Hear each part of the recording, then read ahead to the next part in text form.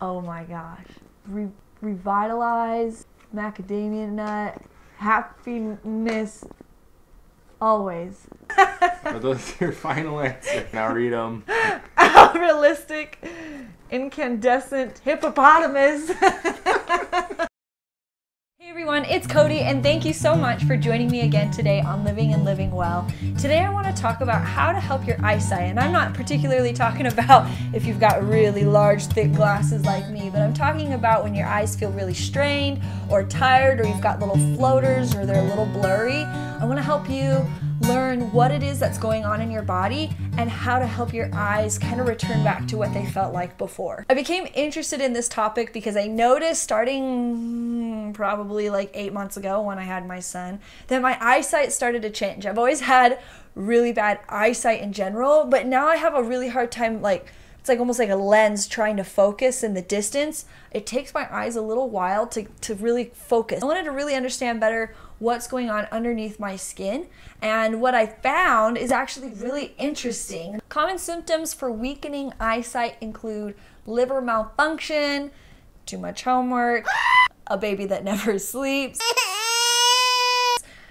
a bad liver mainly, allergies, poor diet, and not getting enough usable proteins and minerals within your food. The common symptoms from these common causes include easily strained eyes or eyesight that gets more blurry as the day goes on, frequent headaches like over the eyes or behind the eyes, and like little spots and floaters before the eyes. Before we get to my 3 tips today, I really want you to understand the correlation between your liver and eyesight. The blood that's within the liver that gets cleaned in the liver is the same blood that is then sent to your eyes to help moisten them and help them function properly. And so when your liver is inflamed or when it's malfunctioning in any way, that's what starts to cause all of these symptoms to start happening with your normal vision. And so today I want to discuss 3 ways to either temporarily relieve the strain on your eyes or also how to permanently help clean out the liver so that way you get rid of this issue that's happening to your eyeballs.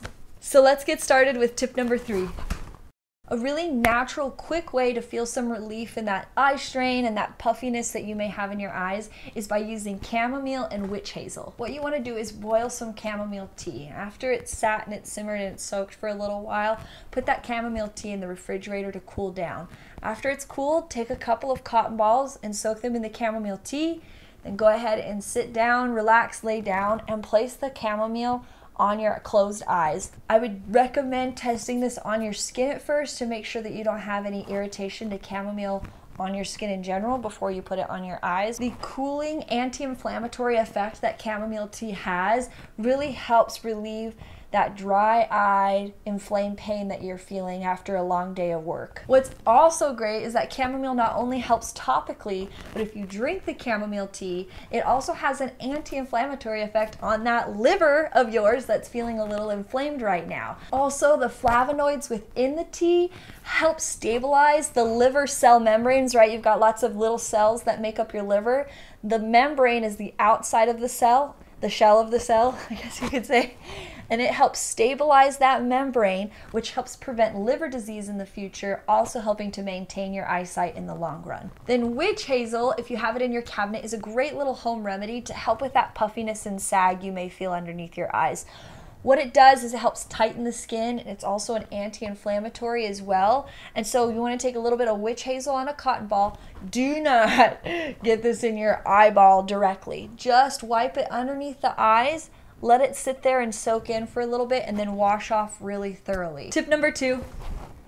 I want to go underneath the skin and talk about diet. If you've seen a lot of my other videos, I talk about diet frequently because it really is a large determining factor on the function of your organs. And since we're talking about the liver today, what you want to avoid is sugar, refined food, pasteurized dairy, and red meats. All of this causes more inflammation on that liver. These foods cause the body to metabolize slowly, which then ends up forming clogging crystallizations within the liver. So be a best friend to that liver of yours and stop eating foods that's causing it more inflammation so that your eyesight can improve. And my number 1 best tip is Bilberry extract! Bilberry looks a lot like blueberries, but its healing properties are very different. Bilberries help support the growth of connective tissue, and they also help strengthen the walls of your blood vessels. And so this will help with blood circulation and help with blood returning back to your eyesight. They help strengthen the nerves and the connective tissue that work the eye and that help focus it and unfocus it.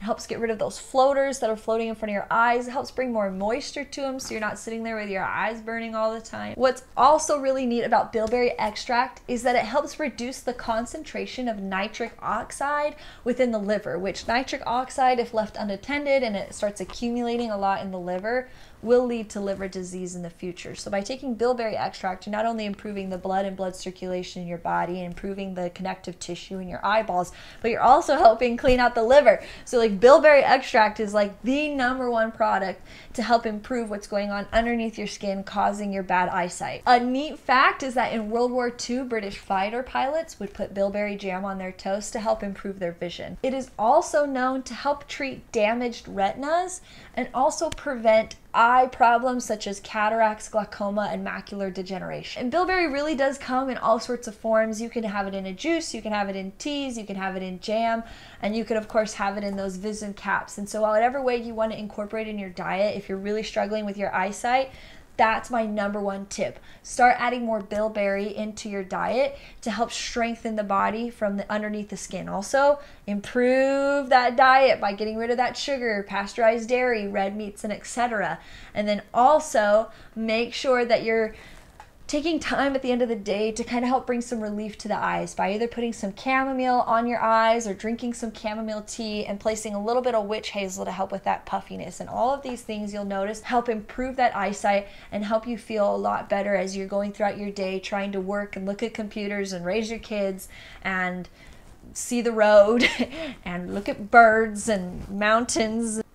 So as you experiment with these things, as you try them, put in the comments below your experience, like what's helping you and what's working. I hope you have a wonderful day, and remember there's a difference between just living and living well. And that's my goal, is to help you live well, to live better, to understand what's going on underneath your skin, to be body wise, and to just rock at life all the time. I hope you have a wonderful day, and I will see you next time. It might be a little bit. Oh, there is a porcupine in my book.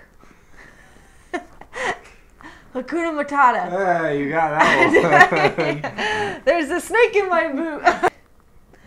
Okay. Bears beats Battlestar Galactica. Of course. Wow, that's a world of a difference.